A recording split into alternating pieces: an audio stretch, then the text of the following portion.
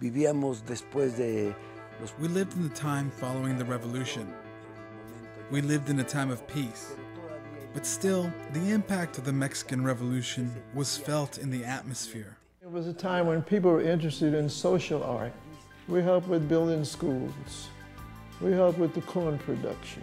Peasants getting the prevailing price for beans or for corn and not giving them to middlemen at a lower price.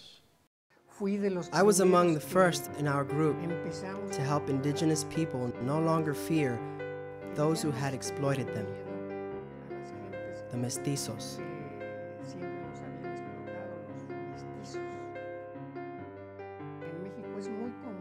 In Mexico, it's very common to talk about indigenous rights, but they're still discriminated against. That's why I will always support giving indigenous people their rightful place within society, and I've always been for that.